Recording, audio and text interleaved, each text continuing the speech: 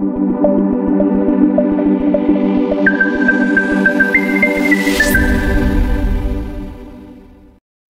everyone.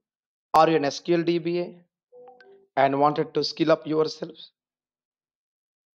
In this short video, let's understand the possible upskill options for working SQL database administrators. Come on, let's understand what are they. This is Sai Fanindra from SQL School, assuring you complete practice-oriented lectures right from the scratch. We have been here for more than 18 years in exclusively Microsoft SQL database platform for our trainings, consulting activities, projects, and so on. We have been with various MNCs across the globe, including ADP, Mindtree, L&T, so on.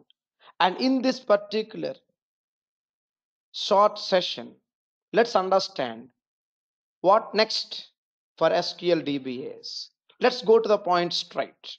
We have ETL Administrator, one priority option, preferred option. And number two, DevOps Admin. And of course, we have a lot more like Power BI Admin, or you may even do Salesforce Admin, and so on, including say System Administrator, Azure Admin, Agent 104, so on. Out of these, to our observation, ETL Admin is doing very, very good in the market comparatively. Now, what is this ETL Admin? What we learn here and what we need to do at our job desk. Come on, let's step in to the job roles for ETL Administrator. Yes, we are a SQL DBA and we have been into the core DBA concepts. Now, make sure you upskill yourselves to Azure DBA, and you're already an Azure DBA, then yes, then go for ETL Admin Azure Data Engineering with administration skill set. We work with multiple clients, multiple consultancies, multiple companies, and to our observation, we see good amount of scope project implementations in the pipeline for ETL admins. Let's understand our skill up plan from the 10-box menu from our SQL School website. We are into box number 9, 10, and 5. Yes, here it is. This particular order. You're already a DBA. Make sure you skill up to Azure DBA next, then into data engineering and administration activities level by level, step by step.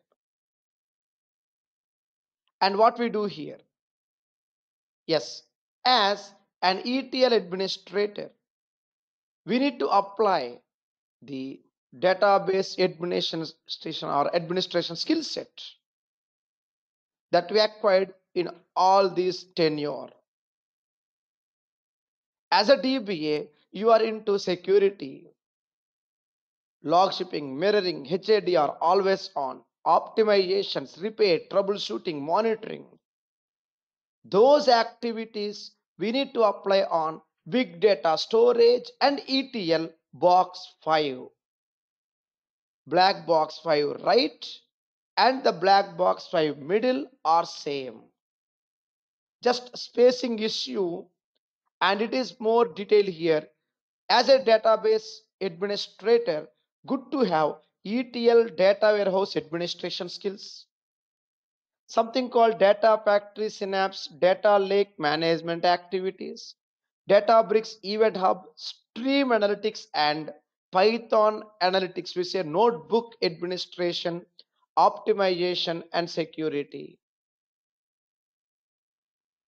To make it more clear, the combination SQL DBA with Azure DBA and data engineer towards ETL admin will do the actual trick.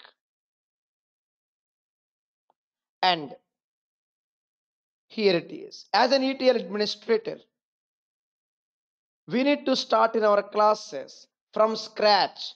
Azure fundamentals to subscriptions to database, pools, storage, data lake, stream analytics, Databricks, data factory, and something called Synapse.